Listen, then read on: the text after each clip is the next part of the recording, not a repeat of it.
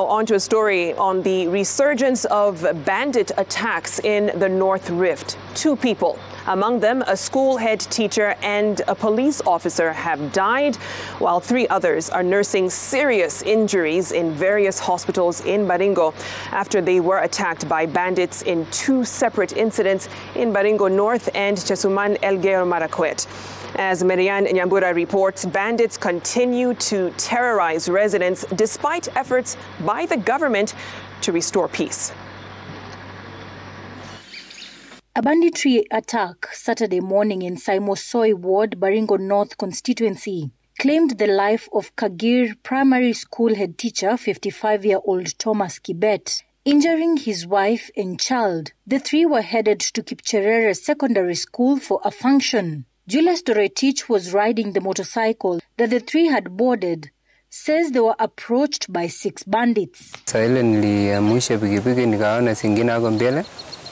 Nikaamua kukata ile msituni na pikipiki wakakonga na mawe tukaanguka. Sasa zile nikaona amekaribia. Sasa nikakimbia, sasa hao wawili akanifuata akanipiga risasi. Lakini ni Mungu tu. Citizen TV had 3 years ago highlighted the life of the head teacher who survived a banditry attack in 1978 when he was 9 years old. The attackers shot him in the right eye as he looked after livestock. He lost his vision but soldiered on.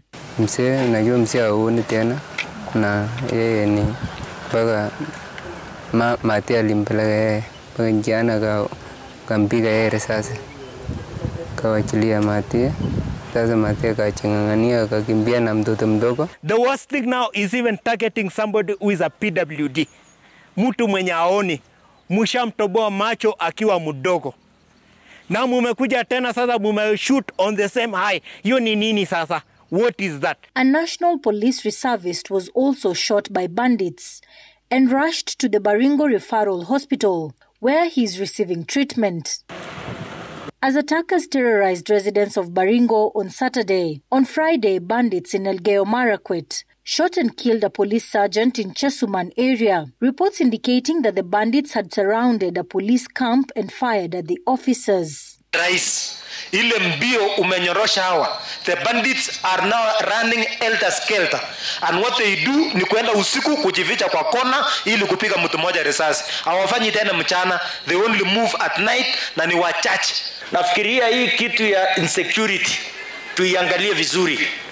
Haiwezi kuwa wakora wanajificha kuua askari, wanaua walimu, wanaua watoto, wanaua wananchi, alafu ati Kenya iko sawa.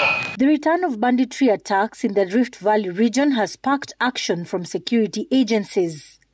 This week, more than 7 leaders from Baringo, Samburu, West Pokot were summoned by DCI Rift Valley Regional Coordinator Charles Kanyuira, the latest to record a statement, being Samburu Governor Jonathan Lelelit and 4 Samburu County government officials. We cooperated, all of us. We wrote statements with the DCI and they have our statements. The government says the security operation in the 6 counties that were declared disturbed is ongoing. However, bandits continue to show their boldness by carrying out incessant attacks. Maryanne Nyambura, Citizen TV.